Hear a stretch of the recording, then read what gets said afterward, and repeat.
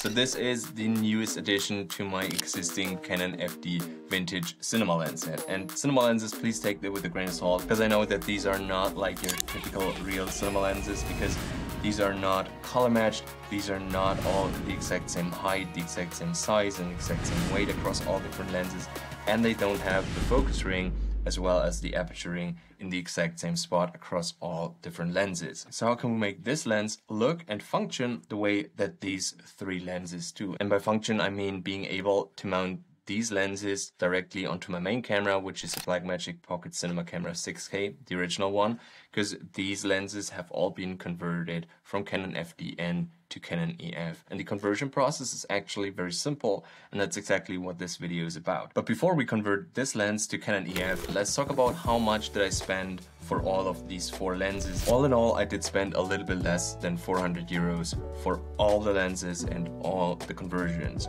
which brings the price down to roughly around 100 euros per lens and conversion. So there you have it, that's the price if you're thinking about building your own set. But now let's convert this 135 from Canon FDN to Canon EF. And the first thing you should do is press in this silver button right here and remove the rear lens cap. Because the first thing that we're gonna do is remove this silver ring in the back right there. And you can do so by removing the 3 screws around the outer ring here, and here, and another one here. And all you really need for this is a very, very small screwdriver. So let's start by removing the first screw, and this goes very easily. But sometimes if you have really bad luck, as I have with this copy right here, a simple screwdriver won't be enough to remove the screws, because these have been in there for 30, 40, or even 50 years. So what we need is one of these with a very, very tiny 1.5 millimeter drill. Get a good grip on your lens and go very slowly.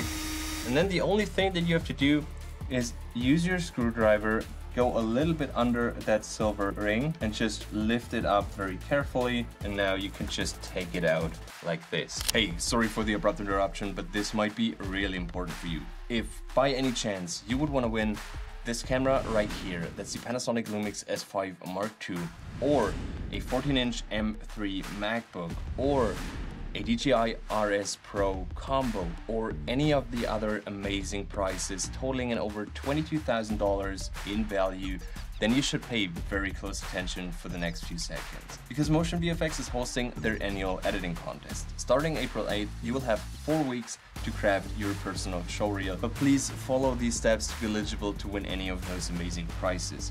First of all, post a video until the end of May 7th across your social media channels, which include Facebook, Instagram, YouTube, any other social media platform. Secondly, you have to use the hashtag mShowreelChallenge in the title of the video. Also, you have to include a link to the challenge into the post, as well as tag Motion VFX. And once you've done all of that, just head to the website and submit the form that you find there, and the winners will be announced by May 14th. Plus, there's a bonus. As they always do, they're giving away a pack for free that is specifically designed for this contest, and you will find a link to that in the description below this video. But you better make those cuts quickly, as you only have 4 weeks until the end of May 7th, 2024. But I believe in you. You got this, and thank you Motion VFX for sponsoring this video. Now you can see the mount without the silver ring, and what you have to do is turn this clockwise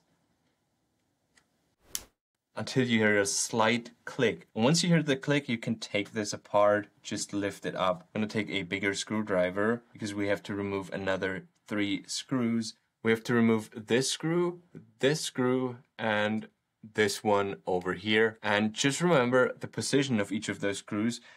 This one right here is slightly lighter gray than the other 2. So I'm gonna put that to the front, because when we later add our own mount, these have to be mounted in the exact same spots. So the one with the lighter color just faces more towards the camera, and the other ones to the side. And I'm just gonna unscrew them. So now we can just lift off this ring and put it to the side.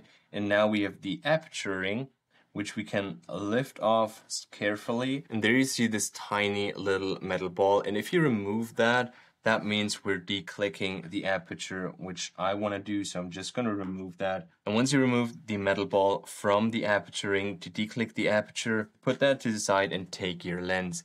And you can see that there is a metal ring around the outside right here. just take that, put that to the side as well, because we don't need that anymore. Now we're gonna need something what's called an aperture arm. And this aperture arm is from a 3D printing company called Shapeways. It's based in the Netherlands, and this will help you to control the aperture. Prior to this, the aperture arm was built into the actual mount from the original Canon FD lens, this metal arm right there. But because this does no longer go onto the lens and we're gonna use our own mount, we have to use this aperture arm right here. And I will leave a link to the aperture arms as well as to the Canon EF mounts in the description below this video. These are not affiliate links whatsoever. It's just the products that I use to convert these lenses. Now, once we have this black aperture arm, we first have to put back on our aperture ring.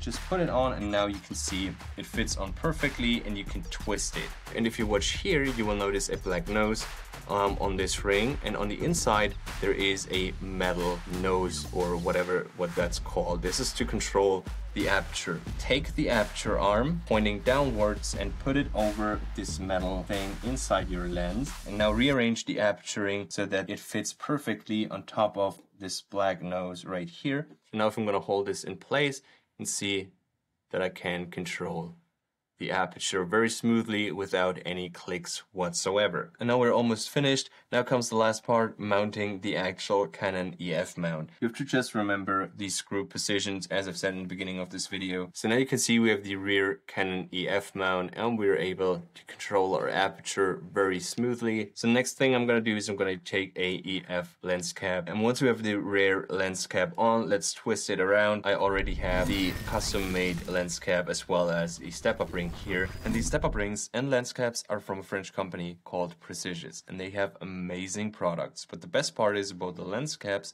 you could choose one of the many pre-designed templates, or you could completely start from scratch and design your own custom template. So now I just have to screw this on and we're done. So that's really all the information you need to convert your own Canon FD lenses to Canon EF. Let me know your thoughts about this video and whether or not you would love to see an image quality test of these lenses. Be more than happy to do that. Otherwise, gonna see you next week. Bye.